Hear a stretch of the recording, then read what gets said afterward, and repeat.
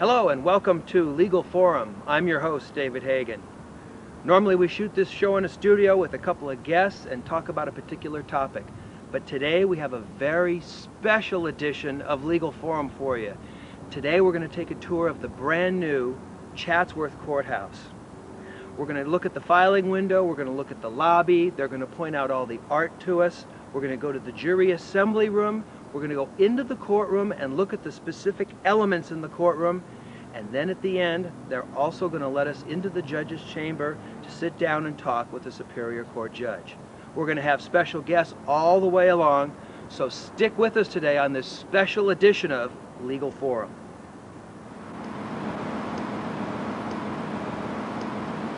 Let's start our tour appropriately enough at the front door of the courthouse. So come on in. Here we go, come on in. All right, here we are in the lobby of the facility. Take a look at this unbelievably beautiful lobby. 3 floors, security, beautiful architectural elements. All right, here we are in the lobby of the new Chatsworth Courthouse, and I'd like to introduce you to our first guest. I'd like to introduce you to Michelle Crandon, who is the trial court administrator. Michelle, welcome. Hi, David. Thank you for being here on this Saturday morning. Well, tell me, trial court administrator, what does that mean? What do you do? I basically oversee the day-to-day operations of the courthouse. And you're the manager, I suppose, then, of you? Yes. Interesting. What kind of cases are heard here at the courthouse? We handle all types of limited jurisdiction cases. That includes criminal misdemeanors specifically, traffic citations, civil filings where the complaint amounts are $25,000 or less, as well as small claims filings. Is that the full range of matters that are heard in the courts? Actually, it's about half. We do not handle general jurisdiction matters at all, meaning that we do not handle felonies for the most part unless on assignment. That means as needed. We don't handle family law. We also don't handle any juvenile here. How many courtrooms are in this facility? We have built out 10, but we are presently using 8. We have 4 commissioners and 4 judges assigned to those courtrooms. Now, the lobby's kind of quiet today because it's a Saturday, but what does a typical day here in the lobby of the courthouse look like? Well, the sheriff department tells me that we see anywhere from 1,400 to 1,500 people on a typical day coming through the front doors. It's a lot of traffic. Yeah, it is. I understand that artwork is an important part of this new facility, and that the first important piece of artwork is here in the lobby. Could you tell us about it? Yes, I sure can. It's actually a 3-piece, a 3-part piece of artwork by an artist named Michael Davis. It is called We the People, and you'll see here in the lobby the we portion of that. It is made with a bronze finish to look like a copper penny. Those are pretty big letters. How big are those? I have no idea. You've never been up there? No. And they must be, what, 6, 8, 10 foot tall? At least. Phenomenal. All right, well, let's move on. Well, Michelle, we came into the lobby here and I noticed we just took security. Tell me a little bit about that. All persons entering the building are required to pass their weapons screening, and if they set it off, as we just did, the security officers would check us out. Every single person who comes in the courtroom has to pass security. Absolutely, yes. Right. Let's move on. Okay.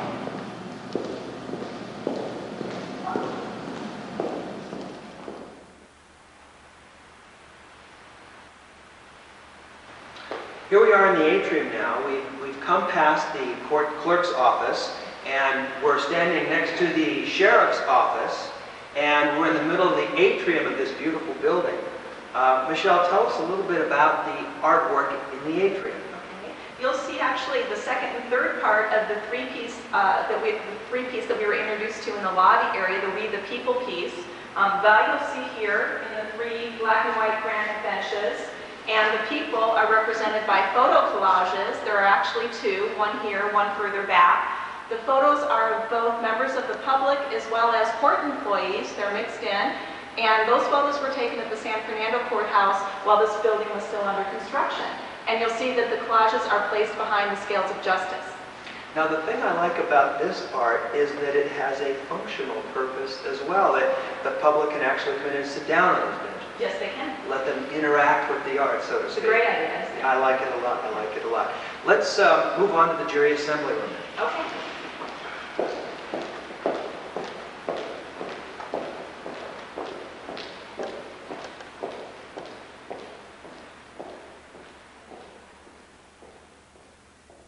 We're now in the jury assembly room. Michelle, tell us a little bit about what goes on here. Okay, this is the room where every potential juror starts his or her day. They start out here, they receive their orientation from one of the jury clerks, and this is where they spend their day until such time that a courtroom calls them for potential service. It's kind of nice. It's got a lot of features. Tell us about some of the features of this room. Okay, we've added internet hookups along the wall here so jurors can bring in their laptop computers and be productive, get some work done while they're here, while they're away from their office. We also have televisions throughout the room so they can watch TV, magazine racks that are full, they can read while they wait. We're also hoping to install a speaker system next door in the cafeteria so jurors have an option as to where they spend their time if they do in fact have to wait. They can receive their jury instructions from the clerks from this room audibly next door. I also see that there's a sink, a microwave, refrigerators. Yes. It looks to me like the court has really gone out of its way to try and make this as convenient and comfortable as it possibly can be. We try to do that, absolutely. That's great. Yeah. Now, artwork being such an element or important element in the courthouse, I understand there's also some artwork here in the jury assembly room, and here it's outside in the patio. Maybe you could tell us a little bit about the artwork there on the patio. Sure. That's the second of our two pieces. This is called The Tree of Life by artist Michael Amescua. And you'll see it's representative of California's landscape. You'll see oak trees, palm trees, as well as elements of the mountains and the ocean. And it was specifically placed outside the jury assembly room to enhance the view for the jurors, as well as from the outside to welcome the public as they approach the courthouse. Well, I tell you what, let's now move on to the courtroom, meet the side judge, and look at what goes on there. All right, now we're going into one of the actual courtrooms, so come on inside. Thank you.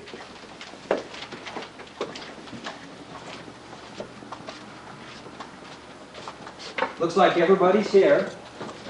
Come on. All right, I'd like to introduce you to one of our other guests, who's Irene Mack. She is a private family law attorney who's done a number of trials and jury trials. So Irene, welcome to our show, and thank you very much for being here. Thank you for having me today. We are kind of casual today because it's Saturday morning. We're in shirts and pants. This isn't normal courtroom attire. Tell us a little bit about what should be worn on a normal courtroom day. Yeah, normally when you come into court, the court is a branch of the government, so we have to enter the courtroom with respect and dignity. You can't come in here with tank tops, and the judge doesn't like that, and no shorts either. And you have to dress appropriately. For attorneys, they have to wear a coat and tie and maybe a suit. And then for litigants that walk into the courtroom, they should really dress as if they were going to work, like something like a shirt. They don't have to wear a three-piece suit, but they will have to wear long pants, no tank tops, no shorts. So if a party's coming in to be a litigant in a matter, they really shouldn't be too casual. That's correct. Okay, thanks.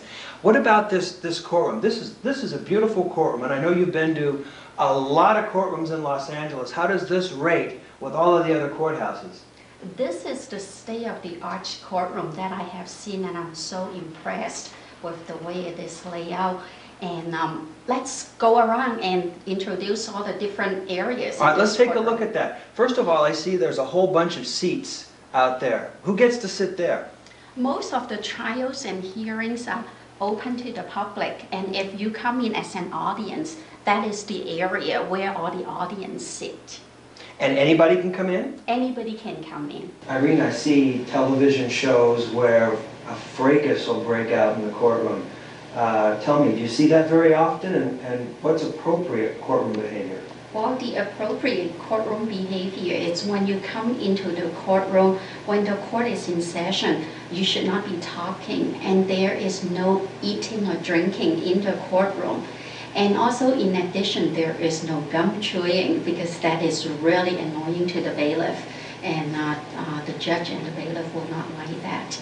And also, when you come into the courtroom, you want to make sure you turn off your cell phone, and you want to turn off your pager, because those are disruption to the court, and those behavior will not be tolerated.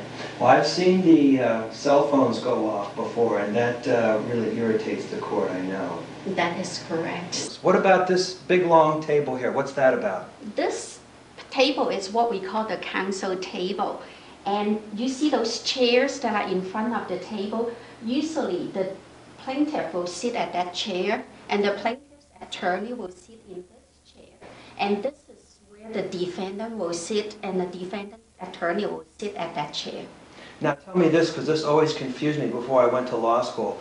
Plaintiff is the person being sued? No, plaintiff is the person that's bringing the lawsuit. So I'm still confused. The plaintiff is the person suing and the defendant is the person being sued. That is correct. Got it. And everyone has their own seat at counsel table. Exactly, so that way we won't get confused. Got it. And who's the gentleman sitting back here looking very official? The gentleman sitting over there is the bailiff, and he is the bailiff assigned to this courtroom. And the bailiff's job is to keep order, and the bailiff oversees everybody that walks into the courtroom to make sure that everybody is safe here. Every courtroom in Los Angeles has a bailiff? That's correct. Okay. Now, just to our left of the bailiff, I see a big, strong, reinforced door. What's that about?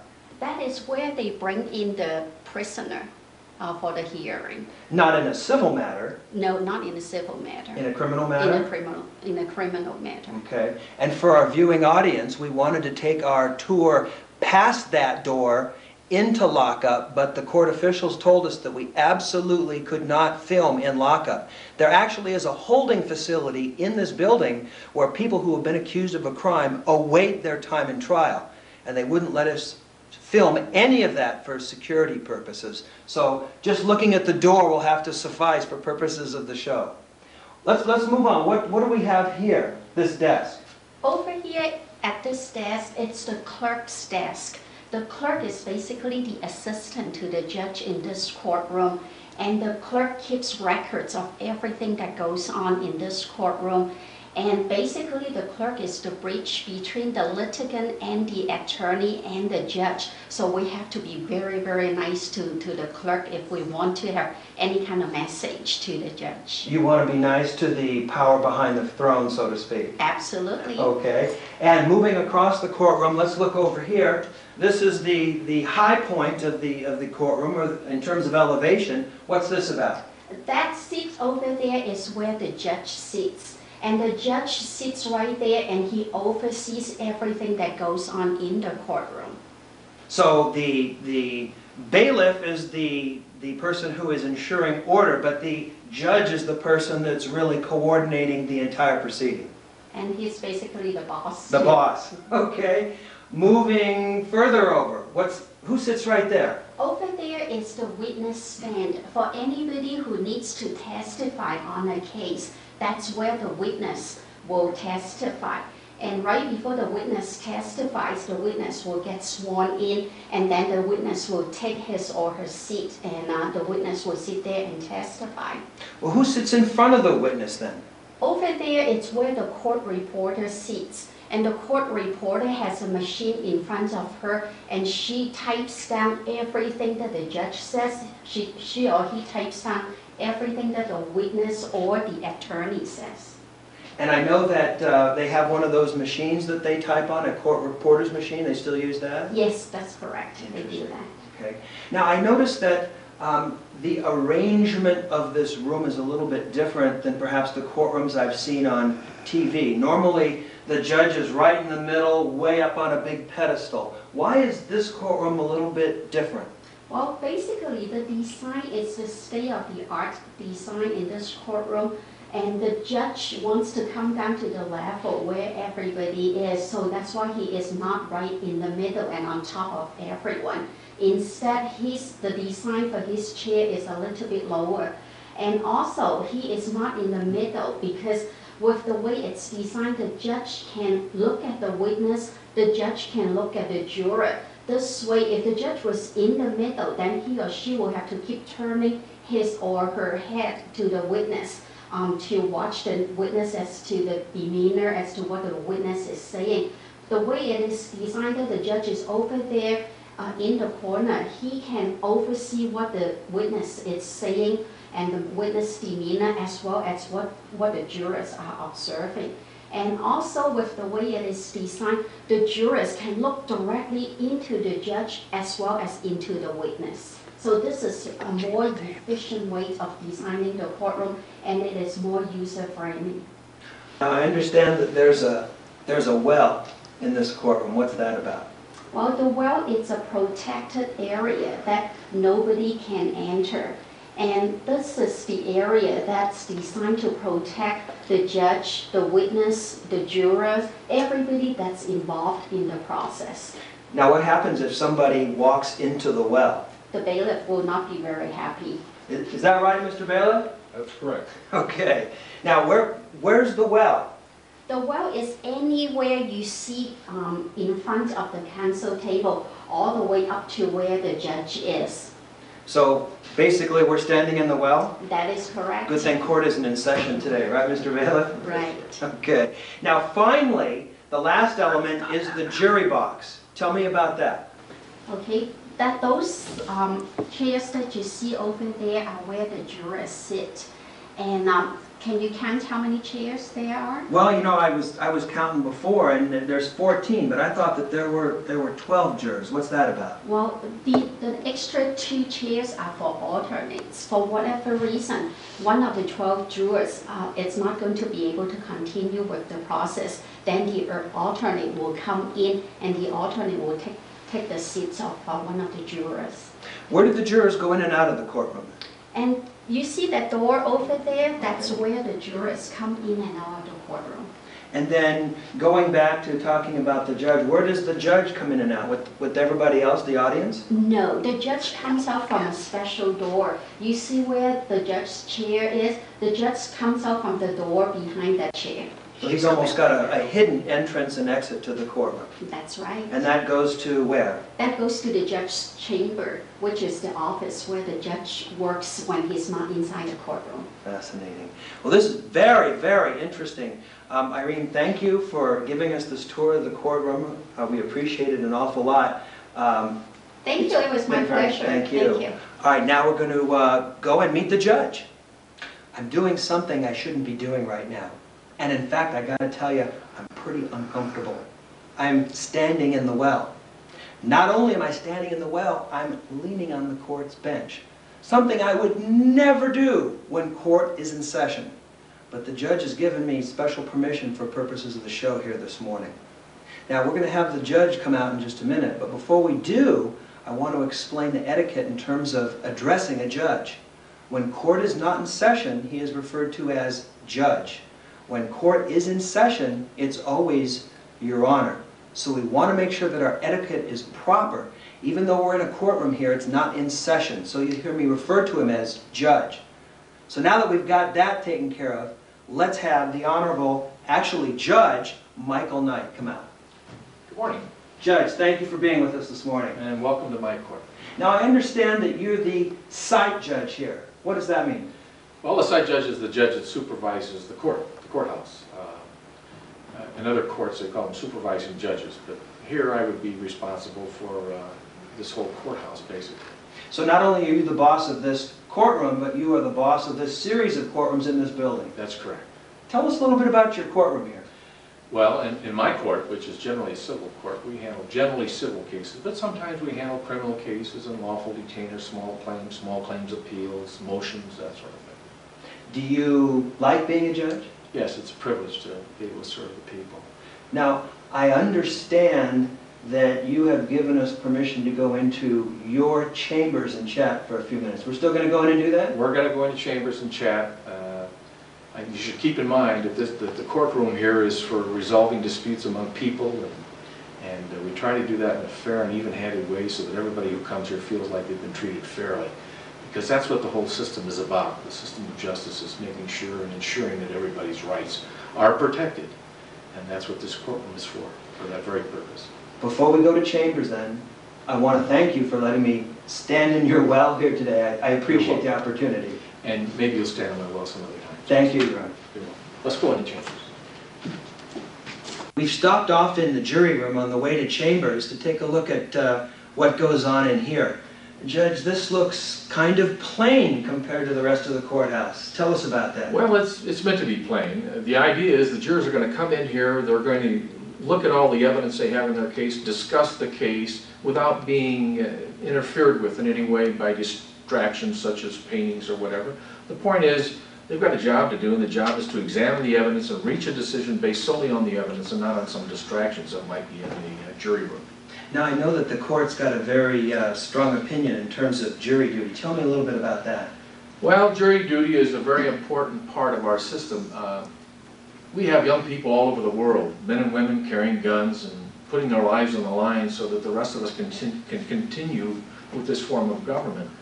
And they fully expect when they come back here that the government will be in place and all of their rights and privileges will still be there. And one of the things you can do is do your jury service and vote. Those are two things that we ask you to do because those things will continue with the form of government that we have. And it's really a great form of government. Now, what happens, though, if they don't show up? Well, there's a downside. And the downside is they can be held in contempt and they could be fined up to $1,500 for failure to respond to a jury summons. So that's kind of a little impetus for them to get off the dime and come on in and do your jury service and be part of your government. So I suppose the word is, if you get that summons in the jury, for a jury summons, show up because it's the right thing to do, and if you're not going to show up because it's the right thing to do, show up because you could be made to show up and fined. That's correct. Very good, very good. Let's move on to your chambers. All right, thank you. This is where we are when we're not out there on the bench.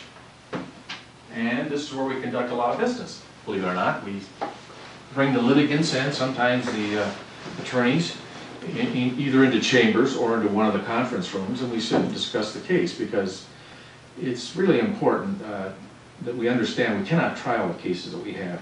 Just in the one courtroom that I am in, we have 2,300 cases pending. That's our inventory at this time. So it'd be impossible to try all those cases. So it's important to try to settle as many cases as we can. During the process, what we do is we send the cases to mediation or arbitration. Now, those cases that aren't settled at mediation or arbitration have to come back to the court. When they do come back to the court, we try to set a mandatory settlement conference, and that's where the court meets with the attorneys and says, okay, well, let's sit down and talk. Let's talk about your case, the strengths, the weaknesses of your case, and let's see if we can resolve it. And a lot of that is done right here in the chambers. It seems like you spend a lot of your effort then on settlement. Is there a certain portion of your day or your energy that's spent towards settlement? Well, probably we spend more time on settling cases than we do trying them because of the volume of cases, and the bulk of our cases have to be settled or we're not going to be able to conduct business. So a lot of time is spent trying to resolve the cases. So we bring them in here and I give them some candy and try to sweeten it up a little bit and see if we can't get them to talk about their case and resolve their case. And of course, this is where we prepare the next day's cases. We read the cases and the motions that we have on the next day's calendar. A lot of our work outside the courtroom is done right here. So would this then be the desk where you make most of your decisions? Quite a few. I mean, a lot of decisions involving motions, that sort of thing, are made right here in chambers. Although some decisions are made right on the bench, because at the time the motion or whatever the ruling is, the court has heard that kind of a motion before, knows the law on the area, and then makes the ruling right there on the bench. But yes, a lot of decisions are made right in here. You spend the majority of your day here, probably. Well, it depends. Some weeks I'm in trial back-to-back on jury trials, and so I don't spend any time in here. I'm out there in the court all day long. Other times the case is settled, and when that happens, then I end up back here preparing other cases. Yes, but it really depends on whether there are a lot of trials on calendar for a particular day and whether they actually do go to trial and I'm unable to settle them. So I'm looking at this, at your chambers, and I'm realizing that it's really just an office. Your office. That's right. It's just an office. That's all it is. We do have the ability on our computers to bring up cases that we need to, and we have the ability to do a lot of work back in here that we wouldn't do out on the bench. But it's an office is basically what it is, yes. Judge, I've really enjoyed being in your courtroom, and especially enjoyed having the opportunity to sit here with you in chambers and talk about what goes on in the Superior Court and specifically what you do.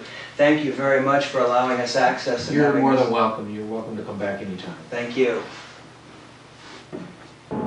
Well, there you have it. From front lobby to judges' chambers, the beautiful new Chatsworth Superior Courthouse. I'd like to thank our guests today, Court Administrator Michelle Cramden, Private Attorney Irene Mack, and of course Superior Court Judge Michael Knight. This program is sponsored by the Lawyer Referral Service of the San Fernando Valley Bar Association with the hopes that this will demystify a bit the judicial process and how people can become involved perhaps more in that process.